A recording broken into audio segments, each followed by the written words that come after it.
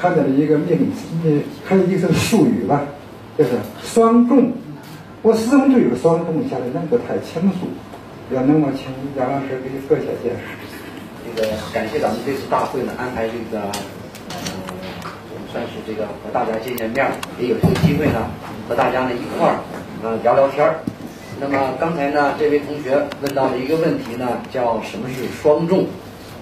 我们都知道呢，在全论当中有一句呢，他说呢双重是病那么双重就是病。那么到底这个双重，首先我们应该理解，它是在指这个什么呢？它这个病是什么病？这一点呢，我想呢，我们先要把它理解清楚那么在我们练习太极拳当中，应该说呢，我们有3个大部分的理论基础支持。第一个部分呢，就是哲理方面；那么第2个部分呢，就是我们要领部分；第3个部分呢，这就是先辈留下的这些拳经这些拳论。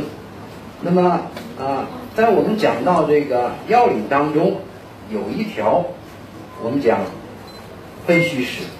其实呢分虚实和双重呢是这样的同一回事。那么我现在呢就想问一下，我们为什么要分虚实？同样的问题呢，为什么就双重呢？双重为什么就不好呢？双重则治刚才呢有一位同学这么答了。其实呢分虚实和双重呢都是在讲同一个问题哪个问题呢？就是灵活性的问题分了虚实呢，实际上呢您转换的就灵活。那么虚实不分呢，则为双重。那么现在呢，我还有一个问题我们去理解一下。我们在讲到这个分虚实的时候呢到底是在讲什么？您觉得分虚实到底是在讲什么呢？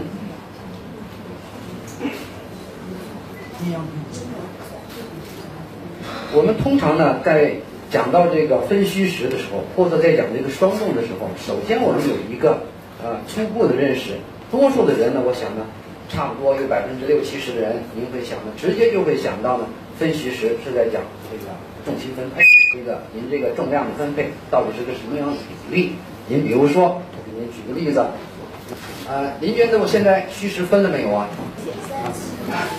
分了呢，我讲呢您肯定是这是实腿，这是虚腿。说没分了，你把它想复杂了它这个明明是实腿是实腿，虚腿是虚腿，你就非要说这个虚腿非要是实腿，那么实腿非要是虚腿，把问题呢就想复杂。那么其实呢，现在呢我想讲一个问题是什么呢？当我们在讲这个分虚实的时候呢，其实我们多数人呢会想呢这个问题就是重量分配的比例。那么有的时候呢，我们没有办法去解释一些问题。你比如说我们太极拳这个开始的时候起势预备式，您能告诉我哪个是实，哪个是虚？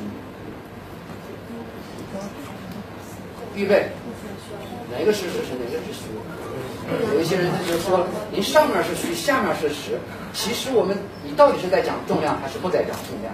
如果讲重量的时候，那还是应该在讲两脚之间到底是如何分配。那么是不是我们现在就是错了？是不是现在就是一种双重状态？那么我们拳当中呢，还有另外一个动作呢是实的手。您告诉我哪条腿是实，哪条腿是虚？讲不清楚是不是？还有一个问题呢，这到底是不是双重呢？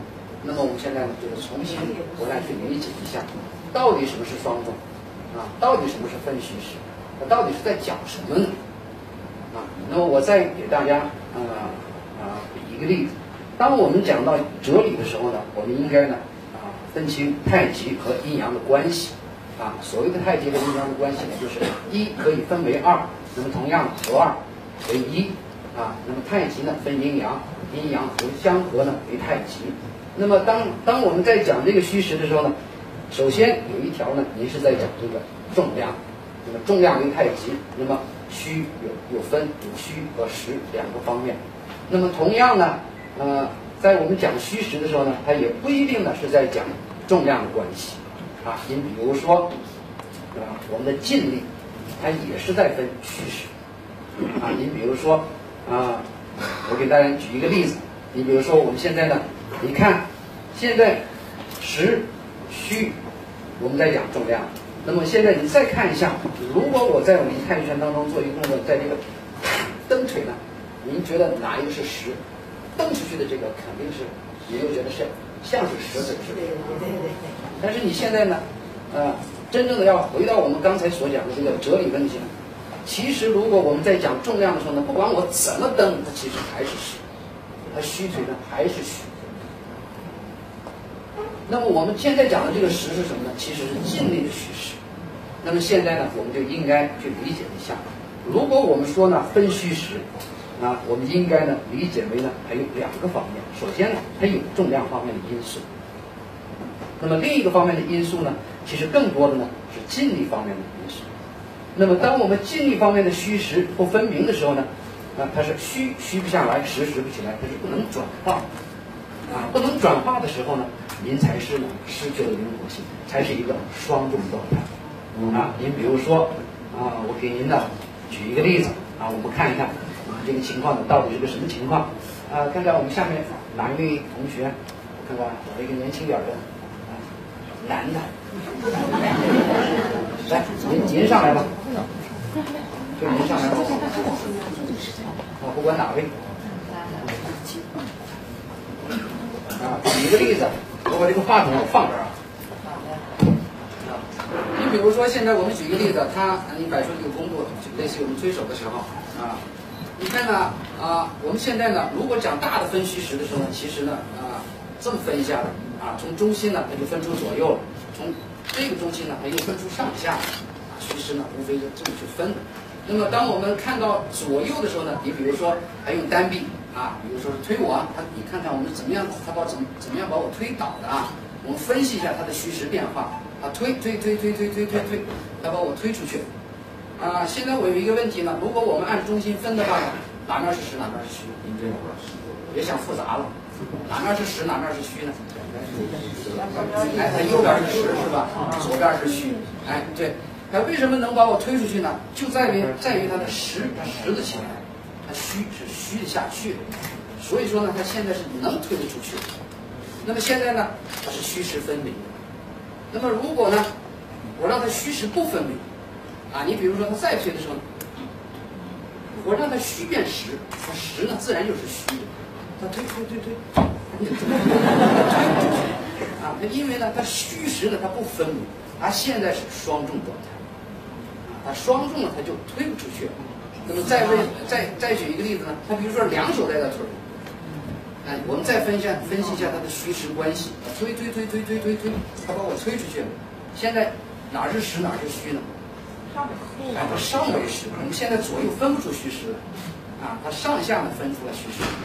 那么现在的情况呢，它实际上呢是上为实，它下为虚。我下为实上是推不出去它有劲儿它用不上因为什么呀？它虚实不明虚实不分明。那么现在再回来，怎么样就虚实分明？怎么样就保持我的虚实？那我和他的角色稍微换一下你比如说呢，我是刚才那个先推他那个人，他是后来那个影响我虚实变化的那个人。比如说我想这么样去推他，那么他现在影响我虚实了，那现在呢，我这个就推不出去了。那我现在怎么就虚实分明了？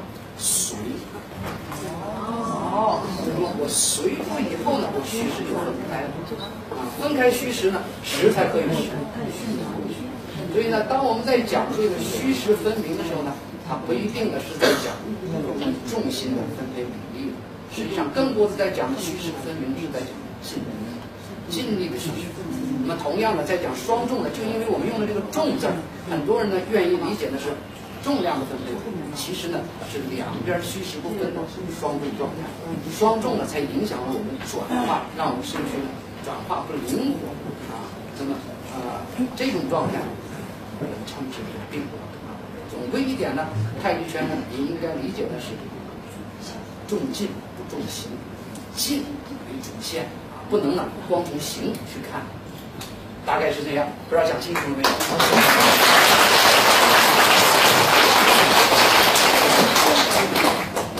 感谢杨军老师。理论与实践相结合的回答。